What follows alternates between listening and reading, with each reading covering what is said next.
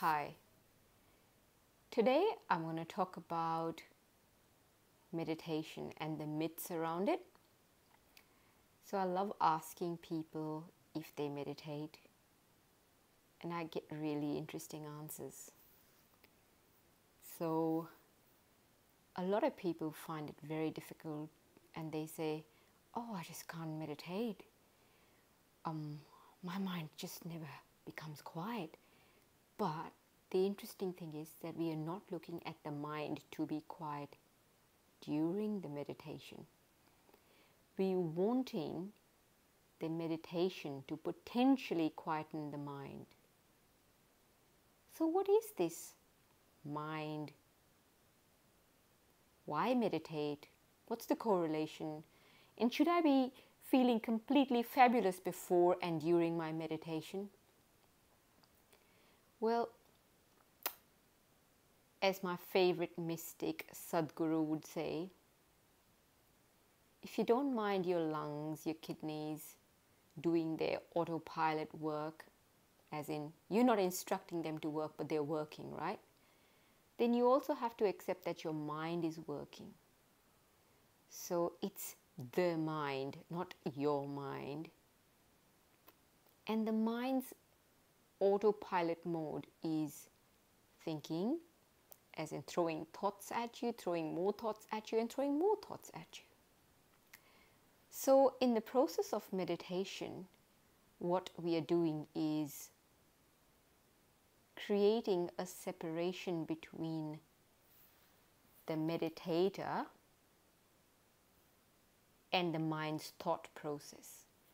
So instead of being in it, and when the mind says, "Oh, but I should be cooking," or what about tomorrow? What am I going to do? And oh my God, all these things need to be done. Instead of taking action on that, just being separate and observing that. So instead of being disturbed by those thoughts, by wanting to perform on the basis of what the mind is instructing us, just looking at those thoughts and saying, another thought, yet another thought.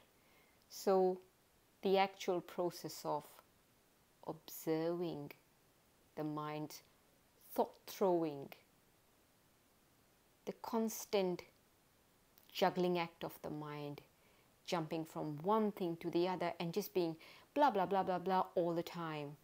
So when we try to meditate, which is not to achieve perfect inner silence, it may happen. But the actual act of meditation is to embrace and accept whatever thoughts the mind is throwing at us.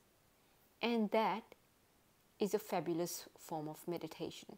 So the next time you feel like trying meditation, please do not expect yourself to be completely at peace just as you start meditation and while you're in the meditation. But perhaps after the meditation you might feel a lot at peace because of having observed the mind, because of having observed the traffic of thoughts, like a traffic policeman. Instead of being the traffic, just stopping and looking at the crazy flow of traffic that's moving in every direction, and just looking at it knowing, oh, that's just traffic and I'm not a part of it.